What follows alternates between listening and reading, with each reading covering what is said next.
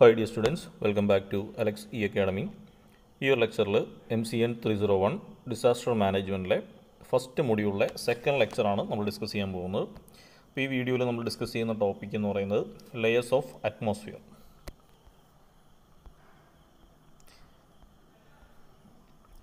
Layers of atmosphere based on temperature variations. അപ്പോൾ temperature variation അനുസരിച്ച് അറ്റ്മോസ്ഫിയറിൻ്റെ ലെയേഴ്സിനെ നമുക്ക് ബേസിക്കലി നാലായിട്ട് ഡിവൈഡ് ചെയ്യാം. Based on temperature, the atmosphere is divided into 4 parts. Actually 4 അല്ല 5 parts ഉണ്ട്. ഞാനൊരു ഫിഗർ കാണിക്കുമ്പോൾ അതുകൂടി മെൻഷൻ ചെയ്യാം. Troposphere, stratosphere, mesosphere, ടെർമോസ്ഫിയർ. ഇതുകൂടാതെ നമുക്ക് എക്സോസ്ഫിയർ കൂടി ഉണ്ട്. ഓക്കെ, അപ്പോൾ അങ്ങനെ ടെമ്പറേച്ചറിൻ്റെ വേരിയേഷൻ അനുസരിച്ച് നമുക്ക് അറ്റ്മോസ്ഫിയറിനെ ഈ രീതിയിൽ ക്ലാസിഫൈ ചെയ്യാം. അപ്പോൾ ഈ ഒരു പിക്ചർ നോക്കിയാൽ നിങ്ങൾക്ക് കറക്റ്റായിട്ട് മനസ്സിലാവും എർത്തിൻ്റെ ലെയേഴ്സ്.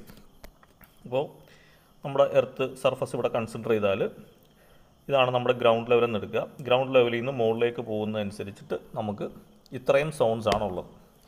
അപ്പോൾ എർത്തിൻ്റെ തൊട്ട് അടുത്ത് കിടക്കുന്ന ആദ്യത്തെ ഈ ഒരു ലെയറിനെയാണ് നമ്മൾ ട്രോപ്പോസ്ഫിയർ എന്ന് പറയുന്നത്. അതിൻ്റെ മുകളിലുള്ള ഒരു ലെയറിനെയാണ് നമ്മൾ സ്ട്രാറ്റോസ്ഫിയർ എന്ന് പറയുന്നത്. അതിൻ്റെ മുകളിലുള്ള ഒരു ലെയർ മെസോസ്ഫിയർ ആണ്. അതിൻ്റെ മുകളിലുള്ള ഒരു ലെയർ ടെർമോസ്ഫിയർ ആണ്. ഏറ്റവും മുകളിലുള്ള ലെയറിനെ നമ്മൾ എക്സോസ്ഫിയർ എന്ന് പറയും. അപ്പോൾ ഈ ലെയേഴ്സ് കാണുമ്പോൾ തന്നെ നിങ്ങൾക്കറിയാം സ്ട്രാറ്റോസ്ഫിയറിൽ നമ്മുടെ ഈ ഹോട്ട് എയർ ബലൂൺസ് ഫ്ലൈറ്റ്സൊക്കെ ട്രാവൽ ചെയ്യുന്നത് ഈ ഒരു ട്രോപ്പോസ്ഫിയറിലാണ്.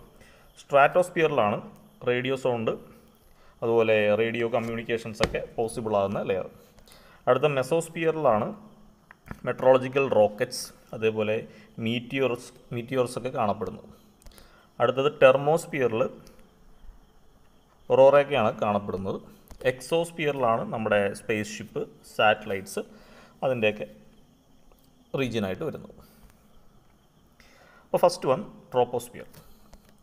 The bottom dense part containing 70% of the mass close to the ground is troposphere. അപ്പോൾ ഗ്രൗണ്ട് സർഫസിന് ഏറ്റവും ക്ലോസ് ആയി കിടക്കുന്ന ഏറ്റവും ഡെൻസായി കിടക്കുന്ന ഏരിയനെയാണ് അല്ലെങ്കിൽ റീജിയനെയാണ് നമ്മൾ ട്രോപ്പോസ്ഫിയർ എന്ന് പറയുന്നത്.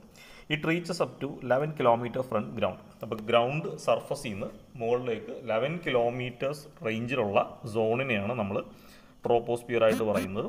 ഈ ട്രോപ്പോസ്ഫിയറിൽ നമുക്ക് ക്ലൗഡ്സ്, സ്റ്റോംസ്, ഫോഗ്, ഹെയ്സ് ഇതെല്ലാം കാണപ്പെടുന്നത് ട്രോപ്പോസ്ഫിയർ എന്ന് പറയുന്ന റേഞ്ചിലാണ്. അപ്പോൾ നമ്മൾ സാധാരണ കാണുന്ന ക്ലൗഡ്, ഫോഗുകൾ, സ്റ്റോമുകൾ ഇതെല്ലാം നമ്മൾ കാണുന്നത് ആ ട്രോപ്പോസ്ഫിയർ റേഞ്ചിൻ്റെ അകത്താണ്. അതായത് ഭൂമിയിൽ നിന്ന് ഗ്രൗണ്ടിൽ നിന്ന് 11 കിലോമീറ്റർ ഡെപ്ത് വരെയുള്ള റീജിയൻ അല്ലെങ്കിൽ ഹൈറ്റ് വരെയുള്ള region. The temperature in this layer decreases at about 6.4 degree Celsius per kilometre with height. അപ്പോൾ ഗ്രൗണ്ട് ലെവൽ നമുക്ക് 0 കിലോമീറ്റർ ആയിട്ട് എടുക്കാം.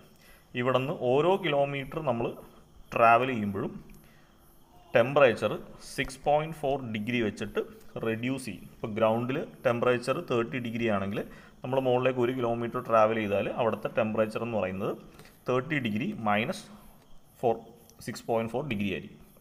അപ്പോൾ ആ രീതിയിൽ വേരിയേഷൻസ് ഉണ്ടാവും. This decrease of temperature with altitude is called lapse rate. അപ്പോൾ ഈ രീതിയിൽ നമ്മൾ മുകളിലേക്ക് ഓരോ കിലോമീറ്റർ ട്രാവൽ ചെയ്യുന്നതനുസരിച്ച് ടെമ്പറേച്ചർ കുറയുന്ന ആ ഒരു റേറ്റിനെയാണ് നമ്മൾ ലാപ്സ് റേറ്റ് എന്ന് പറയുന്നത്. The border of troposphere is called tropopause. Tropopause act like a lid over troposphere. അപ്പോൾ ട്രോപ്പോസ്ഫിയറിൻ്റെ ബൗണ്ടറി അല്ലെങ്കിൽ ബോർഡർ ലെയറിനെ നമ്മൾ ട്രോപ്പോപോസ് എന്നാണ് പറയുന്നത്. ട്രോപ്പോപോസ് എന്ന് പറഞ്ഞാൽ ട്രോപ്പോസ്ഫിയറിൻ്റെ ഒരു ലിഡ്, ഒരു കവറായിട്ട് ആക്ട് ചെയ്യും. The temperature stops decreasing with height from ട്രോപ്പോപോസ്. അപ്പോൾ നിങ്ങൾക്ക് കാണാം ട്രോപ്പോസ്ഫിയർ എന്ന് പറഞ്ഞാൽ ഈ ഒരു റീജിയനാണ് അല്ലേ, ഈ ഒരു റീജിയനാണ് ട്രോപ്പോസ്ഫിയർ. ഇതിൻ്റെ ബൗണ്ടറി ഈ കാണുന്ന വരേനെയാണ് നമ്മൾ ട്രോപ്പോപോസ് എന്ന് പറയുന്നത്. അപ്പോൾ ഈ മുകളിലേക്ക് പോകുന്നതനുസരിച്ച് ടെമ്പറേച്ചർ കുറയുന്ന ആ ഒരു ഫീച്ചർ ഈ ട്രോപ്പോപോസ് എന്ന് പറയുന്ന ട്രോപ്പോസ്ഫിയറിൻ്റെ ലെയർ എത്തിക്കഴിയുമ്പോൾ സ്റ്റോപ്പ് ആവും. ഫർദർ അങ്ങോട്ട് ആ ഒരു പ്രോസസ്സ് നടക്കില്ല. അടുത്ത ലെയർ സ്ട്രാറ്റോസ്ഫിയർ ആണ്. It is A clear layer above troposphere that extends to A height of about 50 kilometre from earth surface. അപ്പോൾ എർത്തിൻ്റെ ഗ്രൗണ്ട് സർഫസിൽ നിന്ന് ഏകദേശം 50 കിലോമീറ്റർ മുകളിലേക്കുള്ള റേഞ്ചിനെയാണ്, അതായത് ട്രോപ്പോസ്ഫിയറിൻ്റെ മുകളിൽ അപ് ടു 50 കിലോമീറ്റർ റേഞ്ചിൽ ഹൈറ്റിൽ വരുന്ന ബാക്കിയുള്ള ലെയറിനെയാണ് സ്ട്രാറ്റോസ്ഫിയർ എന്ന് പറയുന്നത്. This layer does not have clouds, storm, dust. അപ്പോൾ ട്രോപ്പോസ്ഫിയറിലുള്ള പോലെ ക്ലൗഡ്സോ സ്റ്റോംസോ ഡസ്റ്റോ ഒന്നും നമ്മൾ ഈ സ്ട്രാറ്റോസ്ഫിയറിൽ കാണപ്പെടില്ല. Clouds are not found, so water vapour is absent. അപ്പോൾ ക്ലൗഡ്സ് കാണാത്തതുകൊണ്ട് തന്നെ സ്ട്രാറ്റോസ്ഫിയറിൽ വാട്ടർ വേപ്പറിൻ്റെ കണ്ടൻറ്റ് ആബ്സെൻ്റ് ആയിരിക്കും. ഓസോണോസ്ഫിയർ is an important layer found in stratosphere. Ozone O3 is found in this layer. അപ്പോൾ നമുക്കറിയാം ഓസോൺ അല്ലെങ്കിൽ ഓസോൺ ലെയർ എന്നൊക്കെ നമ്മൾ പഠിച്ചിട്ടുണ്ട്. അപ്പോൾ ആ ഓസോൺ സ്ഫിയർ കാണപ്പെടുന്നത് ഈ സ്ട്രാറ്റോസ്ഫിയറിൻ്റെ അകത്താണ്. Ozone absorbs and prevents the harmful ultraviolet radiations from reaching to earth, ദെയർബൈ protecting life. ഈ ഓസോൺ ലെയർ സ്ട്രാറ്റോസ്ഫിയറിൻ്റെ അകത്ത് ഈ ഒരു ഓസോൺ ലെയർ ഉള്ളത് കൊണ്ടാണ് സൺലൈറ്റിൽ നിന്നുള്ള ഹാംഫുൾ അൾട്രാവയലറ്റ് റേഡിയേഷൻസ് ഒന്നും എർത്തിലേക്ക് എത്താതെ നമ്മളെ പ്രൊട്ടക്റ്റ് ചെയ്ത് നിർത്തുന്നത്. The maximum concentration of ozone occurs at 22 kilometre from ground. അപ്പോൾ ഗ്രൗണ്ടിൽ നിന്ന് ഏകദേശം 22 കിലോമീറ്റർ ഹൈറ്റിലാണ് ഈ ഓസോണിൻ്റെ കോൺസെൻട്രേഷൻ മാക്സിമം ആയിട്ട് കാണപ്പെടുന്നത്. Above stratosphere there is A small layer called സ്ട്രാറ്റോപോസ്, your temperature neither increase or decrease with height. അപ്പോൾ സ്ട്രാറ്റോസ്ഫിയറിൻ്റെ ബോർഡർ ലെയറിനെയാണ് നമ്മൾ സ്ട്രാറ്റോപോസ് എന്ന് പറയുന്നത്. ഈ സ്ട്രാറ്റോപോസിലെത്തുമ്പോൾ ടെമ്പറേച്ചർ കൂടുകയോ കുറയുകയോ ചെയ്യില്ല height കൂടുന്നതനുസരിച്ച്.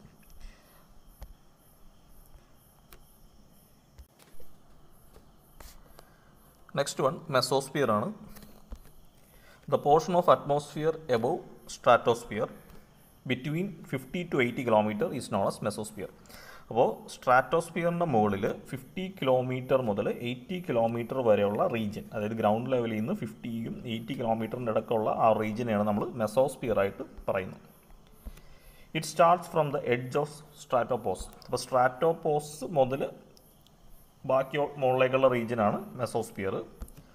Though the temperature in mesosphere near stratosphere is higher about 10 degrees Celsius, it falls to -75 degrees Celsius at 80 kilometer height. അതായത് ഈ സ്ട്രാറ്റോസ്ഫിയറിൻ്റെ ഈ ഒരു ബോർഡറിൽ ടെമ്പറേച്ചർ എന്ന് പറഞ്ഞാൽ 10 ഡിഗ്രി സെൽഷ്യസ് ആയിട്ടാണ് കാണപ്പെടുന്നത്. പക്ഷേ ഈ മെസോസ്ഫിയറിൻ്റെ ഏറ്റവും ടോപ്പിലേക്ക് എത്തുമ്പോൾ അത് റെഡ്യൂസ് ചെയ്ത് -75 ഡിഗ്രി സെൽഷ്യസിലേക്ക് കുറയും. The density of air at this height is 1/1000 as that of sea level. അപ്പോൾ ഈ ഒരു ഹൈറ്റിൽ 80 കിലോമീറ്റർ ഹൈറ്റിൽ എയറിൻ്റെ ഡെൻസിറ്റി എന്ന് പറഞ്ഞാൽ സീ ലെവലിൽ കാണുന്ന എയറിൻ്റെ ഡെൻസിറ്റിയുടെ 1/1000 മാത്രമേ കാണത്തുള്ളൂ. Mesosphere place A crucial role in radio communication as ionisation occurs here. അപ്പോൾ ഈ മെസോസ്ഫിയറിലാണ് റേഡിയോ കമ്മ്യൂണിക്കേഷൻ ഏറ്റവും കൂടുതൽ പോസിബിൾ ആകുന്ന റീജിയൻ. അതിന് കാരണം അയണൈസേഷൻ എന്ന് പറയുന്ന പ്രോസസ്സ് അവിടെ occur ചെയ്യുന്നതുകൊണ്ടാണ്. The sunlight passing through this layer converts individual molecules to charged ions. അപ്പോൾ ഈ മെസോസ്ഫിയറിൽ കൂടി പാസ് ചെയ്യുന്ന സൺലൈറ്റ് ഇൻഡിവിജ്വൽ മോളിക്യൂൾസിനെ ചാർജ്ഡ് അയോൺസ് ആയിട്ട് കൺവേർട്ട് ചെയ്യും.